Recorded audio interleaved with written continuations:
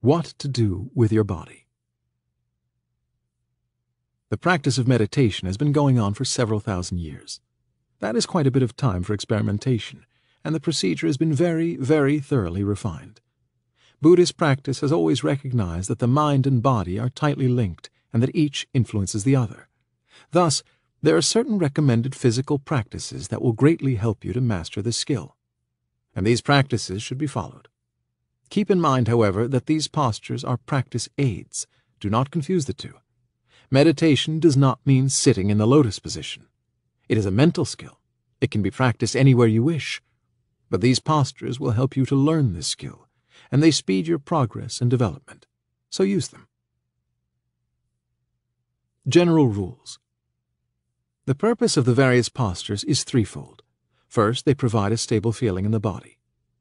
This allows you to remove your attention from such issues as balance and muscular fatigue so that you can center your concentration on the formal object of meditation. Second, they promote physical immobility, which is then reflected by an immobility of mind. This creates a deeply settled and tranquil concentration. Third, they give you the ability to sit for a long period of time without yielding to the meditator's three main enemies: pain, muscular tension, and falling asleep. The most essential thing is to sit with your back straight. The spine should be erect, with the spinal vertebrae held like a stack of coins, one on top of the other. Your head should be held in line with the rest of the spine. All of this is done in a relaxed manner, no stiffness. You are not a wooden soldier, and there is no drill sergeant. There should be no muscular tension involved in keeping the back straight. Sit light and easy. The spine should be like a firm young tree growing out of soft ground. The rest of the body just hangs from it in a loose, relaxed manner. This is going to require a bit of experimentation on your part. We generally sit in tight, guarded postures when we are walking or talking, and in sprawling postures when we are relaxing. Neither of those will do. But they are cultural habits, and they can be relearned. Your objective is to achieve a posture in which you can sit for the entire session without moving at all. In the beginning, you will probably feel a bit odd to sit with a straight back, but you will get used to it. It takes practice, and an erect posture is very important. This is what is known in physiology as a position of arousal, and with it goes mental alertness. If you slouch, you are inviting drowsiness. What you sit on is equally important. You are going to need a chair or a cushion, depending on the posture you choose, and the firmness of the seat must be chosen with some care. Too soft a seat can put you right to sleep. Too hard can induce pain. Clothing. The clothes you wear for meditation should be loose and soft. If they restrict blood flow or put pressure on nerves, the result will be pain and/or that tingling numbness that we normally refer to as our legs going to sleep. If you are wearing a belt, loosen it. Don't wear tight pants or pants made of thick material. Long skirts are a good choice for women. Loose pants made of thin or elastic material are fine for anybody. Soft, flowing robes are the traditional garb in Asia, and they come in an enormous variety of styles, such as sarongs and kimonos. Take your shoes off, and if your stockings are tight and binding, take them off too. Traditional postures. When you're sitting on the floor in the traditional Asian manner, you need a cushion to elevate your spine.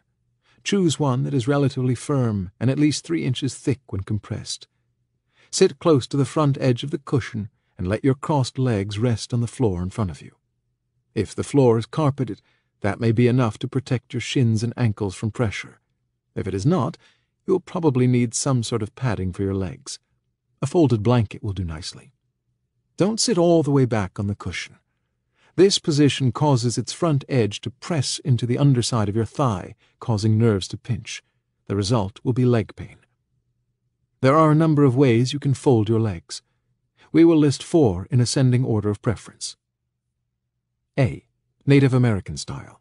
Your right foot is tucked under the left knee, and left foot is tucked under your right knee. B. Burmese style. Both of your legs lie flat on the floor from knee to foot. They are parallel with one in front of the other. C. Half lotus. Both of your knees touch the floor. One leg and foot lie flat along the calf of the other leg. D. Full lotus. Both knees touch the floor, and your legs are crossed at the calf. Your left foot rests on the right thigh, and your right foot rests on the left thigh. Both soles turn upward. In all these postures, your hands are cupped one on the other, and they rest on your lap with the palms turned upward. The hands lie just below the navel with the bend of each wrist pressed against the thigh. This arm position provides firm bracing for the upper body. Don't tighten your neck or shoulder muscles. Relax your arms. Your diaphragm is held relaxed, expanded to maximum fullness. Don't let tension build up in the stomach area. Your chin is up. Your eyes can be open or closed. If you keep them open, fix them on the tip of your nose or in a middle distance straight in front. You are not looking at anything. You are just putting your eyes where there is nothing in particular to see so that you can forget about vision. Don't strain, don't stiffen, and don't be rigid. Relax. Let the body be natural and supple. Let it hang from the erect spine like a rag doll. Half and full lotus positions are the traditional meditation postures in Asia, and the full lotus is considered the best. It is the most solid by far. Once you are locked into this position, you can be completely immovable for a very long period. Since it requires a considerable flexibility in the legs, not everybody can do it. Besides, the main criterion by which you choose a posture for yourself is not what others say about it. It is your own comfort. Choose a position that allows you to sit the longest without pain, without moving. Experiment with different postures. The tendons will loosen with practice, and then you can work gradually toward the full lotus. Using a chair. Sitting on the floor may not be feasible for you because of pain or some other reason. No problem. You can always use a chair instead. Pick one that has a level seat, a straight back, and no arms. It is best to sit in such a way that your back does not lean against the back of the chair. The furniture of the seat should not dig into the underside of your thighs.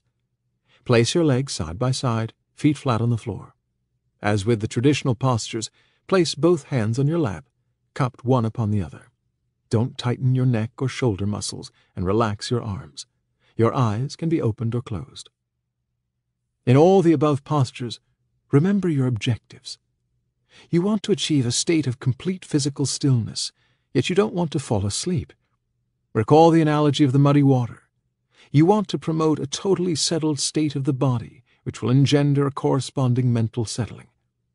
There must also be a state of physical alertness, which can induce the kind of mental clarity you seek. So experiment.